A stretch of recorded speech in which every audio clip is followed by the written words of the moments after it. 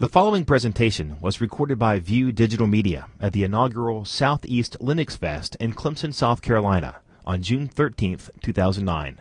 For more information about the SouthEast LinuxFest, visit southeastlinuxfest.org. Thank y'all so much for coming. I was actually, a little afraid wouldn't nobody show up because they had, Linux games and the Ubuntu kernel running right now. And I know how popular Ubuntu is. Anyhow, this is just a real quick primer on TCP/IP for the full discussion. You'll want to check out the link provided here at lizilla.net/networking101.txt.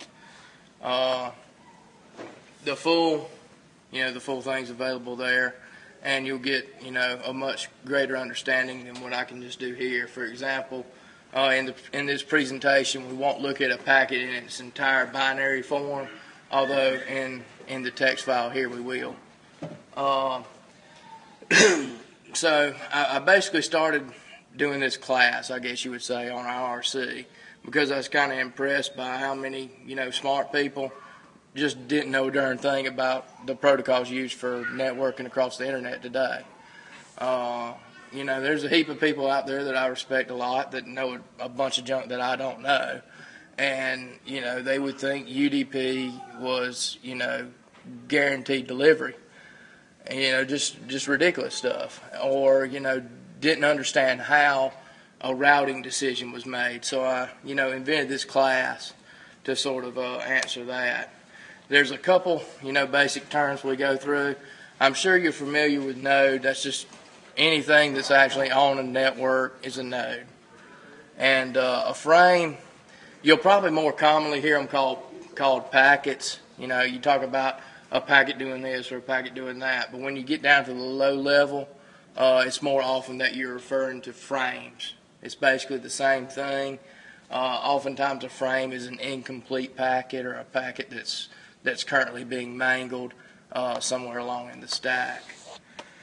There's a whole bunch of layers. There's actually 7 in this OSI model, but we're only really interested in 5 for most basic things. That's the physical layer, the data link layer, the network layer, the transport layer, and then the application layer. The physical layer is basically anything you can kick. And I used to say that, but now you have wireless and you can't kick the air. You can't kick the airwaves, the radio waves. So, but basically the physical layer is what actually transmits a signal. Usually you're talking about fiber optic cables or copper cables, but you could also be talking about radio waves. But the physical layer is what exists in the real world as a real thing, not as just data. The data link layer is the first really interesting layer. The physical layer is kind of boring, it's just here's this stuff, But the data link layer is what actually delivers frames or packets to other computers. Without it, you don't get any delivery whatsoever. And then you have the network layer. That's the first really fun one. That's where all your routing decisions are made. That's what allows you to actually communicate with a computer through an intermediary computer, like a default gateway. Without the network layer, you have no internet. And that was, going back in the day, that was a big failure of Novell's IPX. It didn't really have any sort of way to route on the internet. NetBEUI, if you're familiar with that, Windows machine names, stuff like that, it's not routable. There's no network layer there. That's why you can't, connect to, Workstation Dell 53X, across the internet because there's no network layer.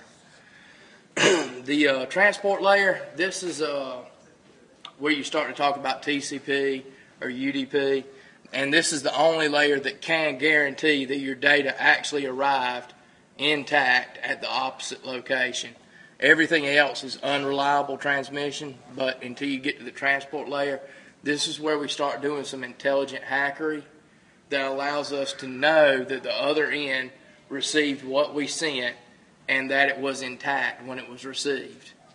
And the application layer is, in a nutshell, it's just the application. It's whatever actually makes the data portion of the frame or the packet. There's the session layer, and there's one other that's never really used as well. But they're really usually restricted to things like multicast, and we're just not going to get into them because they're not of practical importance here. All right, the first layer we're going to look into big is the physical layer. Like we said, it can be anything from radio waves to laser beams to copper wire to fiber optics. But basically, your Cat5 cable and all, it is the most common. That's where you see, you go into a network closet, or you have a switch at home, or your cable modem. There's copper cable coming out of that going to your computer because it's cheap and it's reliable. It costs a lot to make fiber optic cable to run, short distances. So most everyone just uses copper Cat5 or Cat5e, Cat6, something like that. In the physical layer, we're just going to pay attention to Cat5 here for copper because we just don't have time to delve into fiber optics and Wi-Fi, things like that. But in Cat5 or any sort of copper transmission, the fluctuations in voltage, excuse me, I had some beers at lunch, they register as your binary digits. So if you look at this, what we have here is 110, basically the number what? 6. That'd be 1, 2, 4, yeah, 6. So as you can see here on this graph, and this is not 100% accurate, but the blue line sort of here represents your baseline. That's your no value line, I guess you would say. If the voltage fluctuation is above that, it registers as a 1. If it's below that, it registers as a 0. So you have this sine wave, going back and forth basically, that determines whether the signal is interpreted as a 1 or if it's interpreted as a 0. It's important to remember that in the physical layer, everything is analog. It's just interpreted digitally. There's no way to transmit 1, no way to transmit 0. You have to transmit a voltage above a certain value or below a certain value, and that's interpreted as a 1 or a 0. Now, in the physical layer, you got a whole bunch of devices, your network interface cards, repeaters. These are just basically, once you get a signal out so far, you start to lose voltage. It's called voltage drop. You just get so much resistance from the wire. So after you get out a certain distance, you need some sort of repeater there that will then, up the voltage on the line basically so that the signal gets further out and gets reliably delivered. There's also hubs. We really don't use these much anymore because they suck. It's basically like splitting one cable so that it delivers to multiple places. Usually you got a cable, it's got one end over here and one end over here. And if you can only send between those two ends, it's not, really interesting. There's no sense in routing between just two places. You don't really need a whole lot to say, send to Bob if Bob's the only other person in the world, So a hub basically sort of splits that cable so it puts multiple ends on it. We'll get into a little bit more as to why hubs suck in the next section. The data link layer. Okay, this is the very first portion that things start to get interesting. If anybody has a question, don't raise your hand, just shout. I won't get offended. Just speak up. I'll stop. The data link layer includes something y'all may have heard of, MAC addresses, media access control.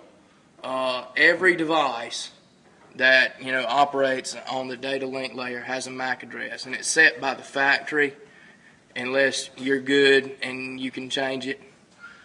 But anytime a frame is sent out and it's destined to some other computer, it gets a source and a destination MAC address set. The source address, the source MAC address is, of course, your MAC address, whichever machine's actually sending the frame. And the destination address is whichever one it's going to. That might not be its final destination, it's just the next place it's going to. And we'll see that a little bit more in the next layer when we start to talk about routing.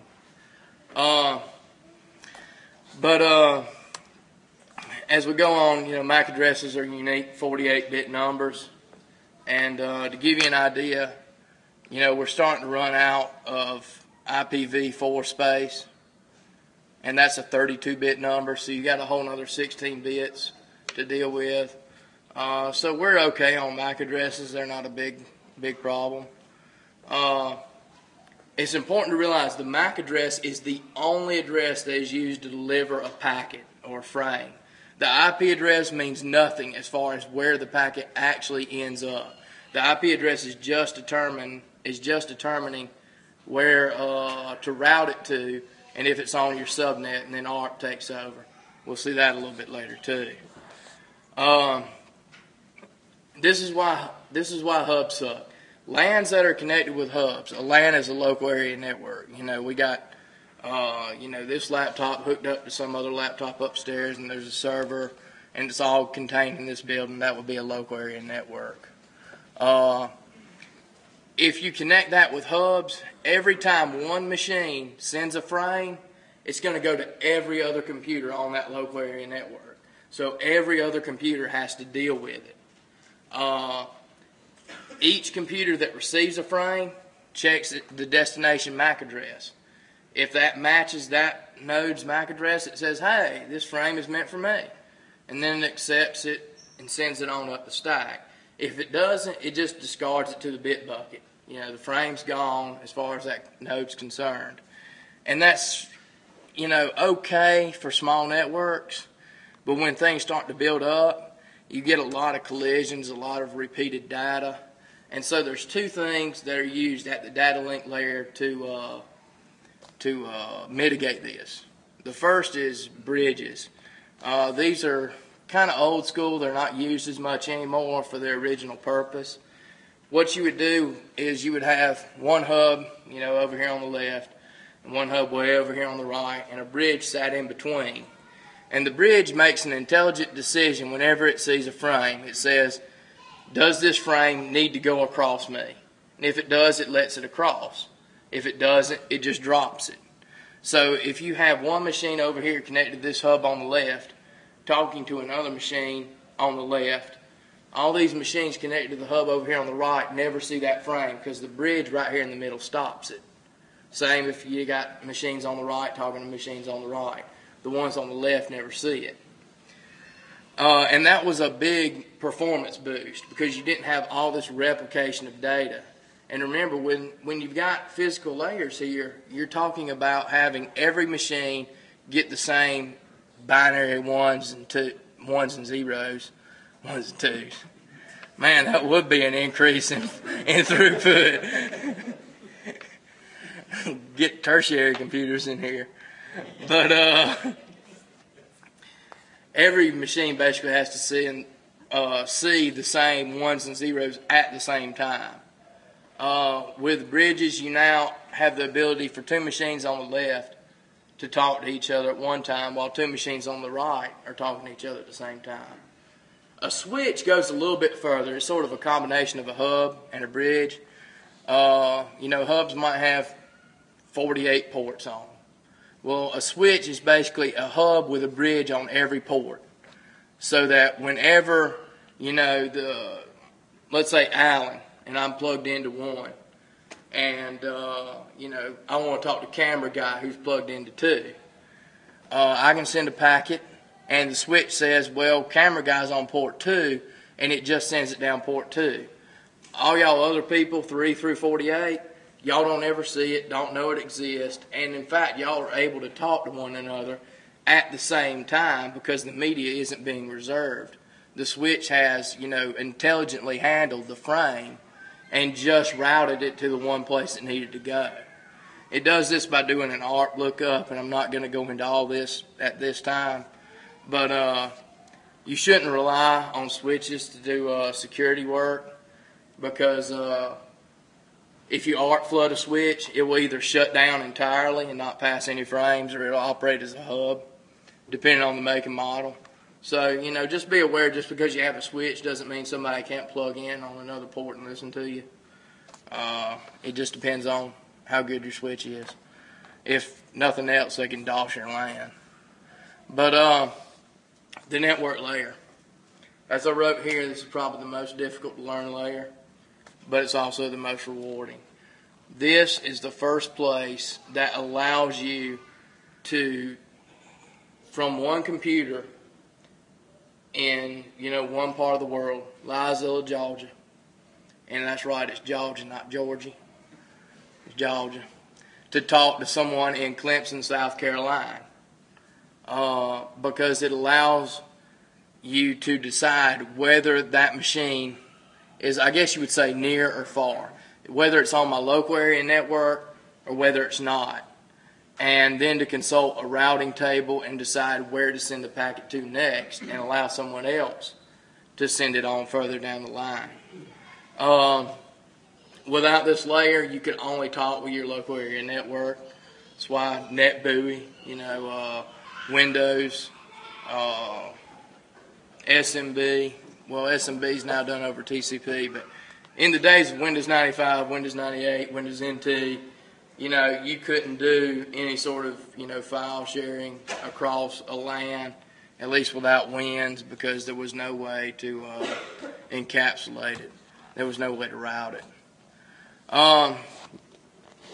Frames are routed based on their destination IP address, and we should see that in the next couple slides here. People tend to think of the network layer as only including Internet Protocol, but there's some others as well. And some protocols like ICMP, they actually kind of straddle the network and the transport layer. We'll get to those in a moment. IPv4 addresses, those are 32-bit numbers. That's 2 to the 32nd power possible IP addresses. Don't make me do that math, but it's a big number. IPv6, 128-bit numbers. That's a huge friggin' number. If you took every molecule of water in the ocean, and the Earth is covered 75% by ocean, and you gave each water molecule a unique IP address, you still wouldn't run out. So once we switch to IPv6, knock on wood, we won't need any more IP addresses for at least my generation. We're only going to discuss IPv6 here because, if I actually put a 128-bit number on there, you can see what this 32-bit number is. I'd run out of room on the slide. IP addresses are generally listed as 4 octets. You see one right here. This is probably something you're very common with. You got a Linux router or something like that. 192.168.1.1. We split it up into 4 octets. What that means is there are 4 different 8-bit numbers. And with 2 to the 8th power is 256. That allows you to do any number from 0 to 255. That's why you don't see any IP addresses like 300.497. You can only go up to 255 in 8 bits. But computers don't separate it like that. The computer will actually treat it as one 32-bit binary number. It's not decimal, it's binary. So actually, 110 blah blah blah blah 1 is 192.168.1.1. That's how the computer sees it. Well, how any network device, whether it's a computer or a switch, whatever. Subnetting. And we're going pretty fast, so if y'all don't understand anything, holler. Subnetting is probably the toughest part of networking. It used to be real easy because we were real stupid. And we only had 3 possible subnets, 255.0.0.0, and 255.255.0.0 and 255.255.255.0, and that was it. You could have either 16,000 addresses, 255,000 addresses, or 1 million, and that was it. There was no sort of fine tuning, and that kind of exacerbated the problem as far as us running out of IP addresses with IPv4, because I think Ford has a couple million addresses, and IBM probably has 10 or 12, And, you know, who knows? If GM goes GM did go bankrupt. Maybe they got a bunch of IP addresses we can get back. So what? Yeah. Well, then you got the White House with 1 million IP addresses, and who needs that? Subnets, they're denoted basically the same way IP addresses are. We got, 4 octets, 255, 255, 255 is probably the most common you've dealt with. But it can be any number from all zeros to all ones. We'll show that in a moment. You'll also sometimes see them as masked, 192.168.1.1/24. Once you actually look at this, the way a computer looks at it, you'll understand that /24. If you look at it as a 32-bit binary number, you'll notice the first 24 digits are all 1, and then the last 8 are all 0. So if you do /24, that means your first 24 straight numbers are all going to be 1. And you can't subnet it where you have like 1101. It has to be 1 straight from the beginning to 0 straight at the end, or it's not a proper subnet. And I have no idea what your computer will do with it.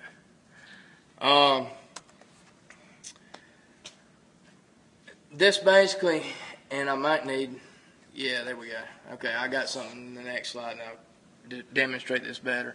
But when you look at the IP address and the subnet mask together, it's easy to determine what IP addresses you can communicate. Basically, what IP addresses are local and which ones are remote. This 192.168.1.1/24, it can contact all addresses between .0 and .255 because the bit mask has hidden the 192.168.1 part. We'll see that right here. If you look at the two numbers together, the top one is the IP address, the bottom one is the subnet mask, and everywhere in the subnet mask that you see a 1, all those numbers in the IP address are effectively masked. In other words, the computer doesn't look at those as local addresses. So the 192, the 168, and the 1 are ignored in this example because they're masked out by the subnet. And the only one that's important is the final .1 on the end. So when you look at it this way, you can see, if you total up all the possible binary combinations for those last 8 binary numbers, you got 256 combinations from 0 to 255. If we, added another bit to the subnet mask or subtracted another bit, it affects which machines are considered local by the computer.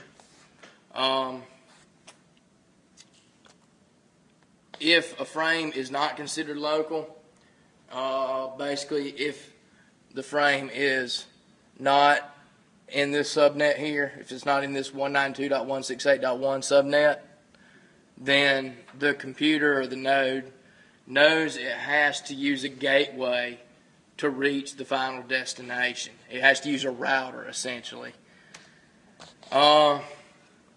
We got some other network layer protocols. There's ICMP, which kind of straddles the network layer and the transport layer. It's used for trace routes, pings, time to live expired, junk like that. There's also ART, which resolves IP addresses to MAC addresses. We're not going to spend a whole lot of time on that here. If you want to actually learn more about how that works, you'll have to check the slide in the beginning. How much time do I got here? Oh, I'm good. Well, I knew I was good. I just got plenty of time. The transport layer. Here we go. This is probably what you've probably heard the most about, and in some ways it's the least interesting, at least to me. This is where you have TCP and UDP. You may have heard 3-way handshake, 4-way handshake, all that good junk. But this is the first and only layer that can optionally, that's important, it can optionally guarantee the data was delivered and intact. It can't always, you can disable that guarantee. Basically, TCP can guarantee that your data got where it got to. UDP is the brain-dead cousin of TCP and can't. It just says, duh, let me send data. TCP sends data, looks for responses, and, basically. Go ahead. UDP is better for broadcast kind of things, and media streams, things like that? Yeah, anytime that you don't really care so much about data delivery. It's not a big deal if you're streaming a video or streaming some audio if, a couple split seconds are lost.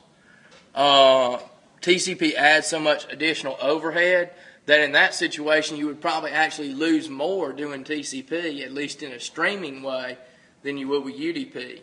Also, VPNs, and some of you I'm sure have probably looked at using Secure Shell or something for a VPN. Any VPN that uses TCP is by definition stupid. You should use UDP for a VPN, and I'll go ahead and say the reason why. If you have TCP and it's doing all these additional checks to guarantee data delivery, and it's encapsulated inside a VPN that's doing all these additional checks to guarantee delivery, there's no point in doing that twice. If you're not worried about, your data getting delivered, just use UDP, and if it's encapsulated in UDP, you don't care. If you are worried about it getting delivered, do it in TCP, and if it's encapsulated in UDP, you still have that checking.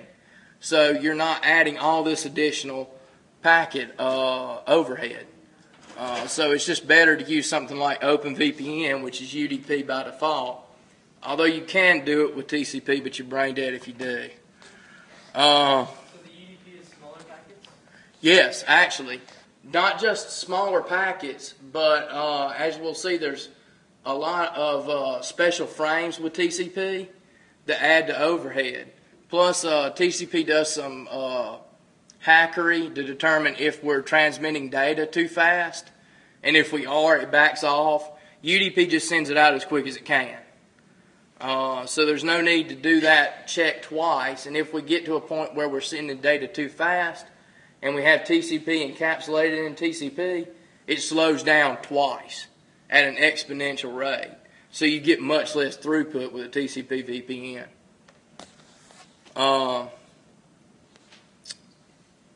Okay, now I got off track.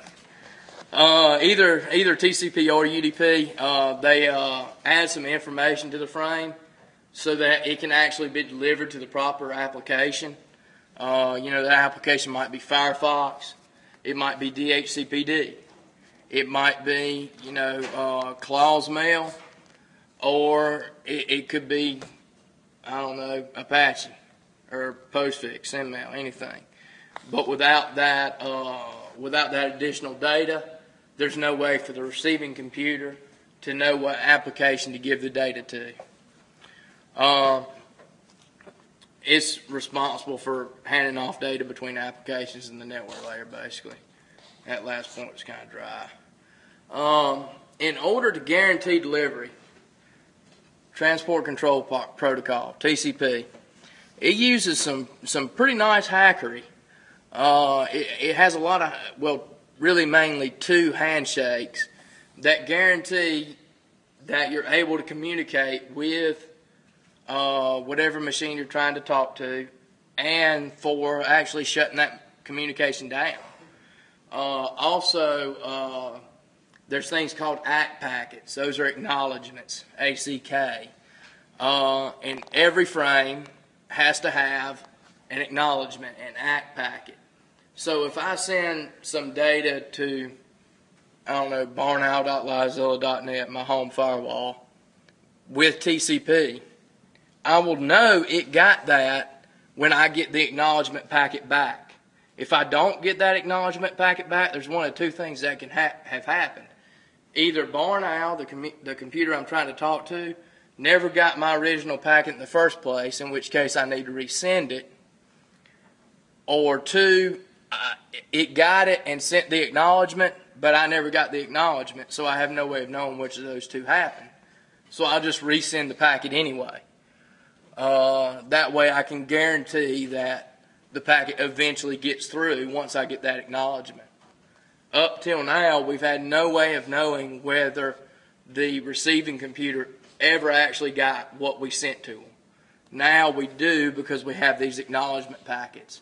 And this is where you also have, if you talk about, TCP VPNs, you're going to get an acknowledgement packet for whatever you're encrypting and an acknowledgement packet for the encrypted connection. So it's twice the amount of data. Ugh. Apparently I did have too much beer. It's twice the amount of data you would have to send across the network, and it's just tangling things up without adding more information. There's 4 types of frames we're going to look at here, but there's not just 4 types. There's explicit congestion notification and some additional types, but we're mainly just going to look at 4: SYN, ACK, FIN, and RST.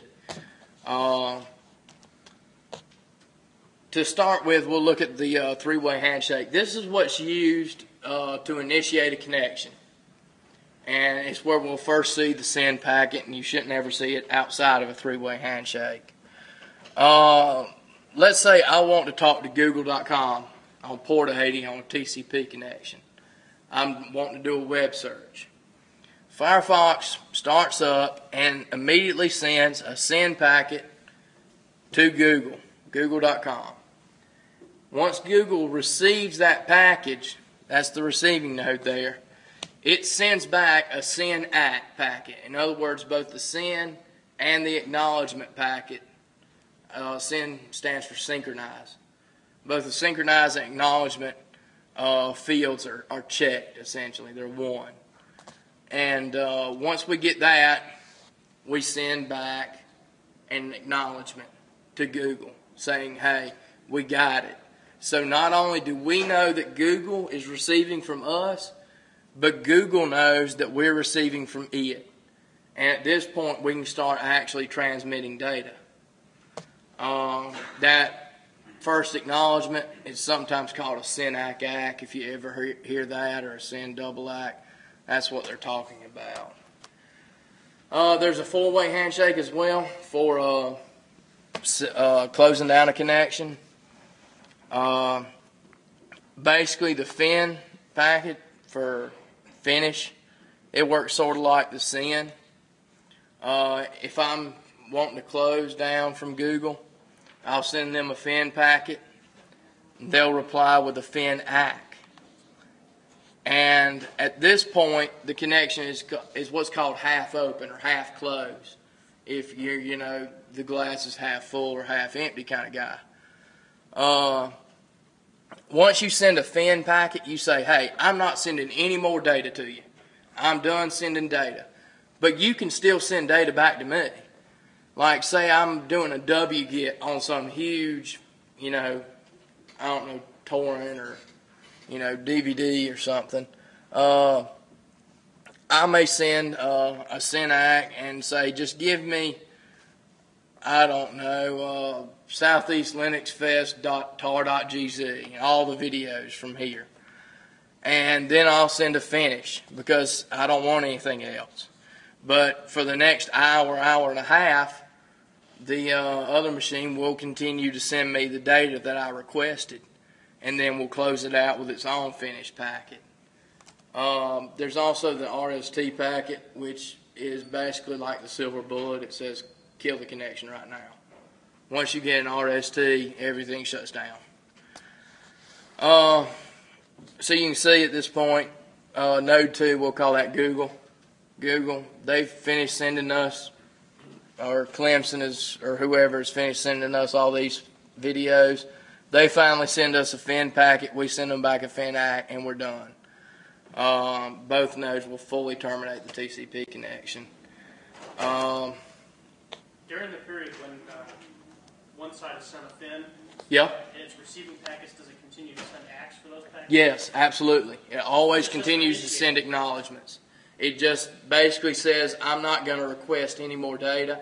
I'm not going to send you any more data, but it will still send acknowledgments. Data frames, this is you know, we're actually talking about the data we're receiving as far as these videos. They don't have any particular special flags. They're just bulk data essentially with a port number and a sequence number and some other stuff. I wish I had space on all these slides to show the actual things, but we'll see a little bit more in some of these later ones, I do believe. Yeah. Anyhow, every time you get a data frame, even if the session is half closed, like you said, you have to send an acknowledgement so the sender knows, hey, we're getting data. They're receiving it. Again, this is only with TCP. With UDP, they just say, duh, I assume he got it. If you don't ever see that ACK frame, that acknowledgement, they'll resend the data. Mentioned at one point the ports in this part. Are ports, what layer are the ports? Ports are layer 5. I'm sorry, 4. Physical data network, 4. Transport layer. And ports, and then you said also with TCP there's program-specific addressing to the programs? That's basically your port, and we'll show you right here. That's what the port is for, essentially. The kernel will create a socket for that port and send the data through its filters just to get the data out, and then sends it to whatever application to open that port. But that's how TCP communicates with the application layer, with whatever actually wanted the data, like in my example, wget or Firefox or SendMail or ClauseMail or whatever. Every TCP frame, it's got a source port and a destination port. So if I start up Firefox and I want to, I don't know, do a Google search, it will set a destination port of port 80. That's the World Wide Web port, HTTP port. You got a question, mister? Sorry. All right, no trouble, no trouble. I ain't real picky. And it'll set a source port. That's whatever.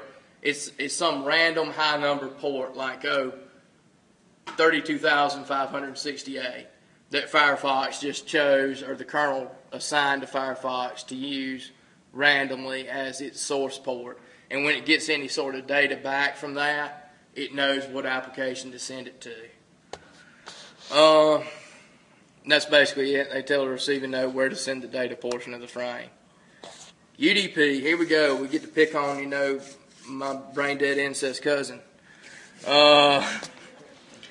It's the brain dead cousin of UDP. It has ports, and that's about it. It doesn't do any sort of handshakes. It doesn't do any sort of acknowledgments. It just sends data out as fast as it can, which is a good bit faster than TCP in some cases. In some cases, it's slower because the transmission media is just unreliable, and you never really ever get everything you wanted. You wouldn't want to use UDP for downloading, our video stuff here, because when you start to get some network congestion, it's just going to get worse and worse and worse, and eventually time out, and you've only got half the video. TCP is smart enough to slow down and speed up when it needs to. And I don't really have time to go through that whole algorithm as how it does that, but basically, UDP, real good for voice over IP, streaming media, VPNs, anything where you don't need to guarantee that data was reliably sent for whatever reason. Uses the same port numbers, even though these are actually different ports. It's in basically the same way as TCP. It just knows what socket or what application to hand the data off to by those port numbers. Is there sequencing information in these things so that if one gets there ahead of time? In UDP, yes, there is a sequence number. I'm almost positive. I have to double check. In TCP, there is, so that if you get packets out of order, it can put them back in order. And actually, every acknowledgement has that same sequence number. In TCP, every acknowledgement packet has that same sequence number, so the sending computer knows which ones actually were received and which ones weren't, and can just, it can intelligently resend the one that got misdelivered, and it'll show up later and they can reassemble. So we should see in a few later, we'll see some of the actual sequence numbers, acknowledgement numbers, all that stuff here in just a moment when we actually handcraft our very own frame. The application layer, this is real boring. It's basically DHCP, DNS, Firefox, HTTP. It's just whatever actually makes the payload for the frame. And since we're not interested in, what that actual data is, we're not real interested in the application layer. We want to know how to route, how to send, that sort of stuff. So it's kind of boring. But you'll sometimes see, like Firefox will request a port number to send to. Like in this case, you'll see Lizilla.net:8080.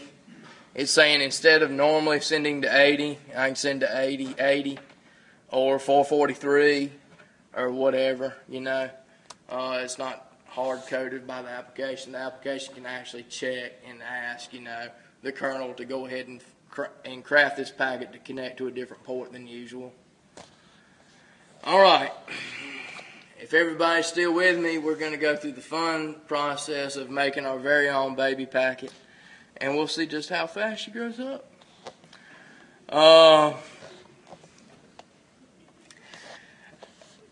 We're going to start here with the application layer, and you can see right down here at the bottom, I've cut everything off at 32 bits. You start with 0 and go all the way out to 1 there at the end. That's actually 31, so each one of these little diagrams you see in the next few slides will be actually 32 bits in length, and you'll see where everything actually is in the real packet. So if for some ungodly reason, you develop the ability to read binary ones and zeros on the wire, you'll be able to figure out where everything actually is without using TCP dump. Basically, our application layer, we'll call it SendMail or Firefox, whatever. It sets the payload. And here I've just said the payload's 32 bits. It's real uninteresting. Maybe it's the number 4. But, we don't really care what the payload is. We don't need values for it. So we're just going to go on and start wrapping the packet up. As we go down each layer in the stack, to the transport layer, to the network layer, to the data link layer, we're going to add things to this payload to get it on down to its next destination. And the first thing we'll do is we'll add the port numbers, sequence numbers, flags, yada yada, junk that TCP adds. So you can see the first 16 binary places are reserved for the source port, which is why ports can only go up to 65,575 to the 16th power. And then the next 16 are destination port, same basic deal. And then you got sequence number and acknowledgement number. Personally, I have no idea why they have both of these in the same packet. I would think you could use just one 32-bit number here, and whether the flag says it's an ACK or not, decide whether it's a sequence or an acknowledgement number. But apparently the guys that, created TCP thought differently. So we have a few other flags here. DNO, RS, we're not going to worry about all that stuff. Flags, that's where we actually set whether it's a send packet, a FIN packet, an acknowledgement, a reset, a RST, all that stuff. They're actually binary ones or zeros. So you have a send 0 or send 1, an acknowledgement 0 or acknowledgement 1, and based on whether it's a 1 or 0, tells the receiving node, is this an acknowledgement packet? Is this a finish packet? Is it a synchronization packet? That's where all those are coming in. And when you actually do filtering, in NetFilter or if you're lead enough to use OpenBSD, PF, you know, when you start checking flags, that's what you're actually looking for. It's saying, is this bit 1 or is it 0? If you say, you know, I don't want send packets from anything else, or I don't want anything but send packets unless they're already established, you say, well, if send ain't 1, don't accept it unless it's already established. That's where all that logic comes in. It just looks at that 1 bit and is able to make an intelligent decision. The window, it's not really that important. It's sort of like a sizing thing. I can't really explain it all. Checksum, basically sort of like MD5 checksum. It just says, hey, here's a little checksum. If some bits are flipped, this might catch it. And urgent pointer, we're not really going to go into. It's sometimes used with explicit congestion notification. Not really all that important. And then you can see payload down here. I've actually done the little curly braces. So you can see this is actually from the last time we did. Once we've added all this binary information, we then step down to the network layer. And first thing we'll see down here at the very bottom, I just did the TCP header and payload because I couldn't fit everything on one slide. And, you know, the text file online, you'll be able to look at it all and read it all in binary and hexadecimal form and really get an idea of where you're at. This has got a buttload of flags, don't it? You got version, header length, type, total length, identification number, some flags, fragmentation, offset, time to live, protocol header check, source IP, destination IP address, and then your TCP header and your payload. Whole bunch of junk in the network protocol. The most important things are the source IP address and the destination IP address. If you'll notice, there's no subnetting information in the packet. No subnetting information whatsoever. Often we don't even know what the subnet is for the destination IP address, and what it is for our source IP doesn't matter for the router. Basically, when we send a, we'll show you that in the next thing. Version, if we're talking about IPv4, it's going to be 4 minutes. 4. If we're talking about IPv6, it's 6. You know, you get the idea. And we're down to 2 minutes, so I'm going to, go fast. Don't ask questions. Once we get down here, we have destination MAC address and source MAC address. You can see they're 48-bit numbers. That's why they take up 1.5 on each one. And then you got to check some as well. If we look right here, the most important thing for you to understand, based on the destination IP address, we set our destination MAC address. It might not be the MAC address for our eventual destination. It'll often be the MAC address for the next hop, our gateway, and the next gateway after that. Wow, we did get through it. But basically what we have, like say, my computer on my local area network connection, and if I run long, just shout. If I want to send a packet to Google, 30 seconds, I am going to run long. If I want to send a packet to Google, I don't know what Google's MAC address is. And even if I did, it wouldn't help me because the MAC address isn't routable. So what I do, I know Google isn't on my local area network. I know my default gateway is, so I set the destination MAC address to match my default gateway. Once it gets that packet, it strips off this data link layer and says, well, I don't know where to get to Google, but I know somebody who does. So it sets the destination MAC address to be the next hop closer to Google. And then it gets it and does the same thing until it eventually gets to Google. That's how they go one hop at a time. And you'll notice that you never actually send to the IP address. You always are sending to the MAC address. And yeah, you can stop me now. I'm pretty sure my 30 seconds are up. Any other questions, or you want to holler at anybody, you can always catch me afterwards. I'm not hard to spot. Bring beer and Red Man, and I'll talk to you all day. This work was recorded by View Digital Media and is licensed under a Creative Commons Attribution, Share-alike version 3.0. For more information about the Southeast Linux Fest, visit southeastlinuxfest.org.